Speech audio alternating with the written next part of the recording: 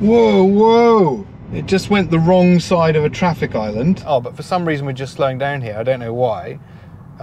It has suddenly...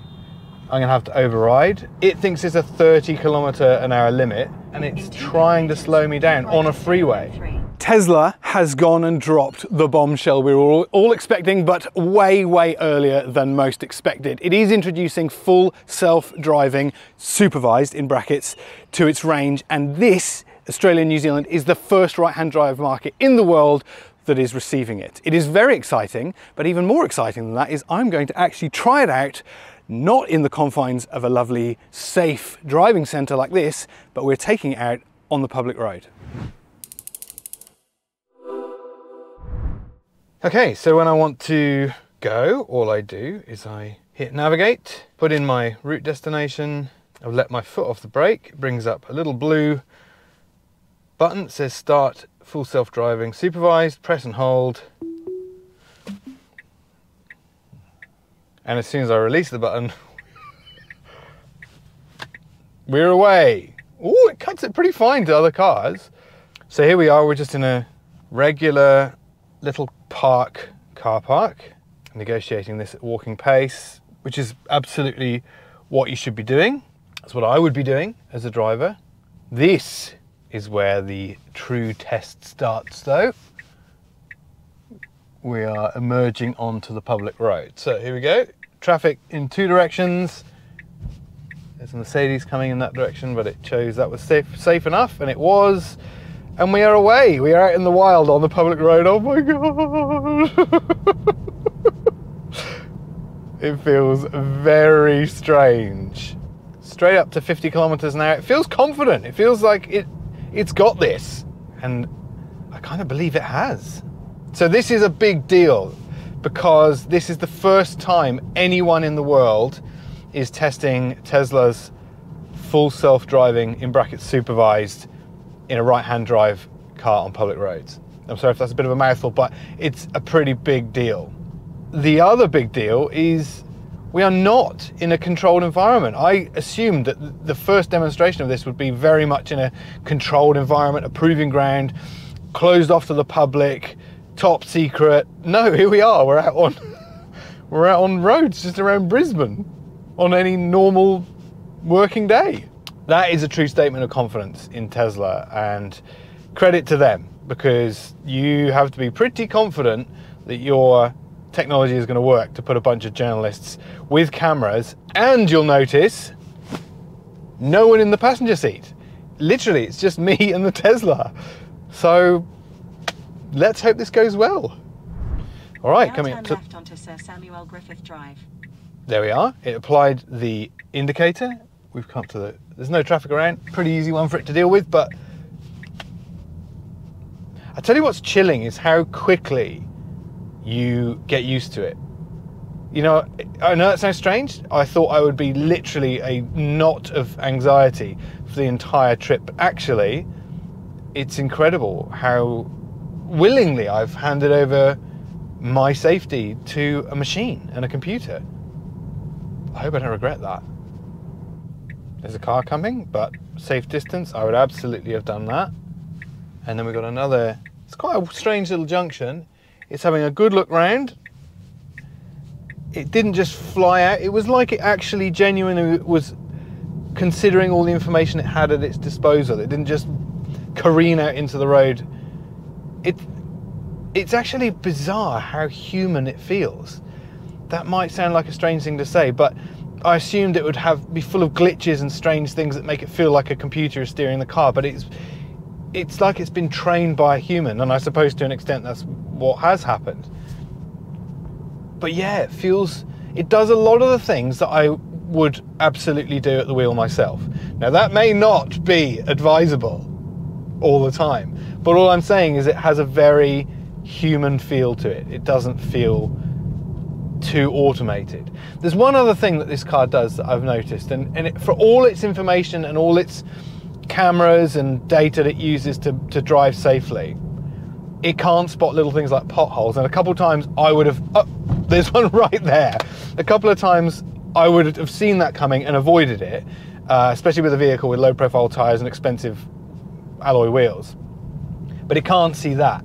So that's probably the only sort of niggly detail, I would say, that is stopping this car from being perfect. Oh look, there's another autonomous Tesla going in the opposite direction. Whoa, whoa!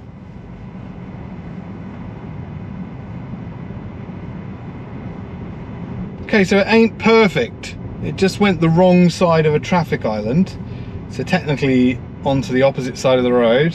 And it keeps coming back to that point, doesn't it? That it only has to make one cock up once for it to make the news. No one's ever going to run a story about autonomous Tesla doesn't do anything wrong. You know, that's not going to get any clicks, is it? But as soon as this thing takes out a cyclist, then I should imagine it's going to make quite a few headlines. Now turn right onto Heinemann Road. As the traffic builds, the challenges presenting the Tesla full self-driving system increase. A lot more variables as soon as you start throwing human drivers into the mix. And lots of cars, and that's what we're encountering here. Bit of traffic, roundabouts, junctions. It seems to favour a middle lane wherever it has the option. I don't know if that's just to give it the best chance of avoiding hazards, or it can respond quicker to getting in another lane. But where it only has a choice of 2 lanes, then it's genuinely thinking ahead. Like it can obviously, it knows the next navigation instruction coming up, and it will get into lane quite early, so there's not any of that last minute panic that you probably would get from a human driver. In a funny way, there's a few things and lessons this system can teach a couple of drivers on roads I see every day. Braking early, watching up ahead, responding early to conditions, not leaving stuff to the last minute. This, dare I say it, this is a better driver than some examples I see on the roads every day. While we're cruising in some stop-start traffic, it's probably a good time to talk about some of the things we don't know about this system. Now, Tesla's being very coy on details. In fact, they made a point in the press conference and the presentation today of saying there will be no Q&A. We don't want any questions at all. Just get in the car and experience it.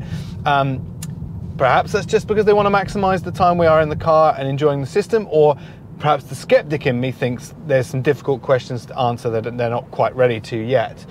And one of those, of course, would be, where's the legislation? At the moment, it's technically illegal to drive an autonomous car on Australian roads. Now, the legislation is coming along. There's various departments working on it. But Tesla is keen to make a point that this is not an autonomous car. It is full self-driving assisted. It's level 2. So in the scale of autonomous driving, level 5 being the ultimate, hands-off, car can handle everything.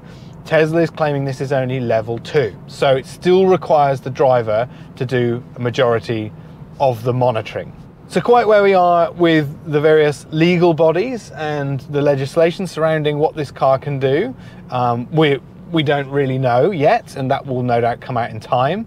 And also exactly how this is going to be introduced is still not widely known. Now, Tesla does say that you can go online and click a box and it will introduce, for a fee, the technology to your car, but we don't know exactly which models will be able to do that and how quickly that will take place. But as Tesla demonstrated with EVs, back when it started doing EVs, it has to prove the technology works first, and then the legislation and the demand and all that will hopefully follow. Tesla is kind of taking the same stance again. It's going out there and proving the technology works, and then hopefully the legislation will follow. Just like it did with electric vehicles.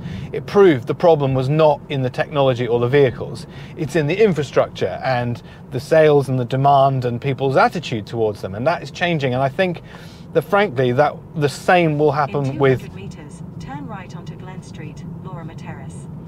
And frankly, I think exactly the same will happen with self-driving technology and ultimately autonomous technology. This vehicle is proving that we are not that far away from it. In a real world test, it's doing the job of a driver, and I'm here to back it up, but it is staggering and really, frankly, impressive just how close we are to self-driving cars on our roads. Potentially tricky situation. There's a merge. So this requires a certain level of courtesy and politeness, and I'd say it's actually got a decent level of both It's got a nice balance of politeness and aggression. Oh, but for some reason we're just slowing down here. I don't know why. It has suddenly, I'm gonna have to override. I don't know what it did then. It just pulled to the left, and yeah, that was concerning. Okay, so I've had to take over driving there. It thinks it's a 30km/h limit, and it had just stopped driving at the speed limit, which is a freeway, and I have no idea why. I'm going to try and restart autonomous driving now. Okay, it seems to have sorted itself out, even though it's still saying it's a 30km limit. But that was a bit concerning because we were coming onto a freeway, which is 90, it says. Now it's recognised that. But it didn't. It pulled over to the left. There was a truck behind me, and as you probably heard, the truck beat me, as I would, as a human driver. If someone isn't speeding up to freeway speeds, that could potentially cause a hazard. That's a pretty good example that there are still some bugs in the system to sort out. And I know if I put that question to Tesla, they'd probably say, yeah, it's beta testing, we're refining it, but the skeptic in me would probably say, well, isn't there always going to be situations where it kind of flips out and doesn't really know how to deal with the situation?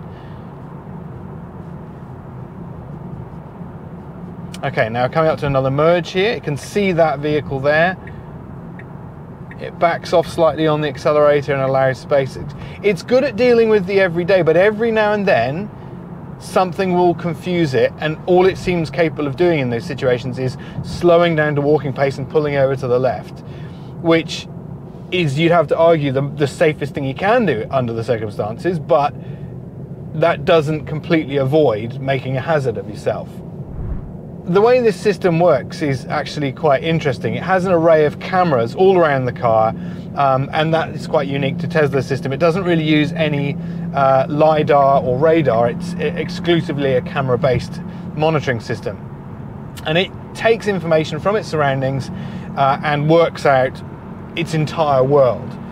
And one of the guys from Tesla used a really interesting analogy. They said when you come into the room for a meeting, even if you've never been into that room before, you'd look around, you'd see a table and some chairs, and you'd know that if you're going to have a meeting, the chances are you need to sit down on one of the chairs at the table. Well, that's exactly what this car does every day when it's out on the road.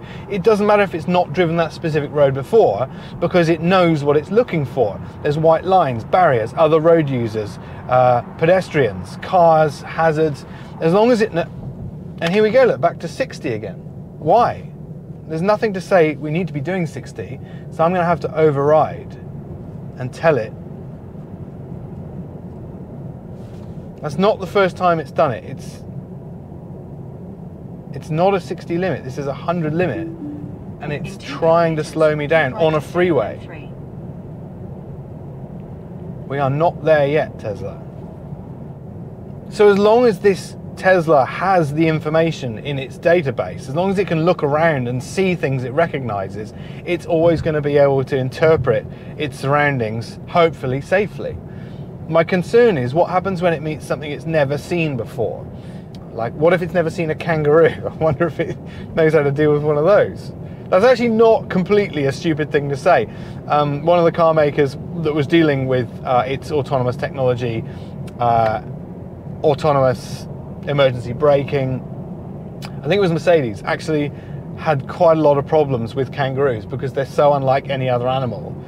It thought it was much closer to the car. Anyway, they solved the problem, and I wonder if Tesla has had to deal with similar problems. Right, time to leave the freeway. In 200 meters, enter the roundabout and take the second exit. It knows exactly what to do. It's telling itself its own navigation instructions, and then it's doing them. So it's slowing down nice and smoothly. Honestly, there's a lot that some human drivers can learn from the way this car behaves on the road.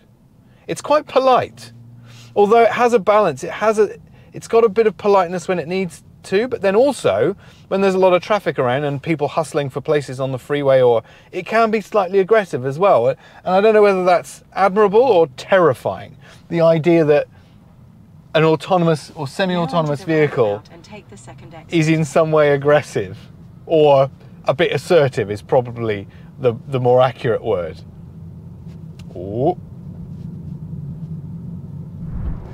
Don't be tempted to pick up your phone or be distracted by any other things you shouldn't be doing while driving. Even though this car is doing a lot more than any other self-driving vehicle I've ever been in, it doesn't mean you can do some of those things. It's still very illegal to pick up your phone, and it's still very stupid to allow yourself to be distracted by pretty much anything else in the car. So although this car is very impressive and handles a lot of stuff while you're driving, it can't and won't do everything.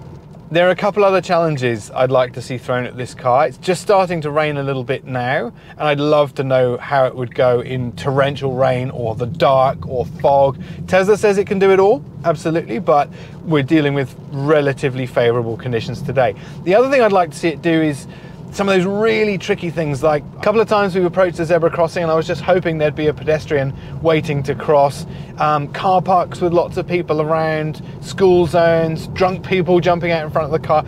I'd love to throw a couple of those really difficult things at the Tesla, but certainly the early signs and everything I've seen is that it can and will deal with that. Turn left. But if this feature was $10,000, which is I think what Tesla wants you to pay for it, is it worth it? It's not an autonomous vehicle. I can't jump in the passenger seat drunk and tell it to take me In home. 200 meters, enter the roundabout and take the second exit. It's a very cool feature, but are you going to spend 10 grand on something just to impress your mates at the pub? I don't think so. So is it a bit too expensive at the moment? Probably. But will that technology cost come down? Absolutely it will. Maybe in a few years' time we'll be looking back at all these other vehicles that are offering similar levels of self-driving technology and saying, well, if Tesla hadn't introduced it back in 2025, you know, perhaps before some of the legislation was there, then no one else would be quite at the same point. I honestly think that is the way these things work. And there you have it. The most advanced level of self-driving technology currently available anywhere in a right-hand drive market. What do you think? Would you buy a car with this level of autonomy in it? Is it too much cash? Or is it really the future? Is this what cars will all be doing in not many years down the line? I'm still going to be healthily skeptical, I think. Like, oh, what's the... he says as the car just decides to pull to a halt. Okay. We're not there yet. In 200 meters, your destination will be on the left. But this has been a tantalizing view into what I think is a really, really cool future for cars. Like, if you don't want to drive yourself everywhere, fine, you don't have to. But if you do, and you're a driving enthusiast like us, then all of these autonomous cars are probably going to make your life a little bit easier. So just be happy for everyone, all right? And in the meantime, I'm going to take over and start accelerating for myself. Back to the good old days. Thanks for watching.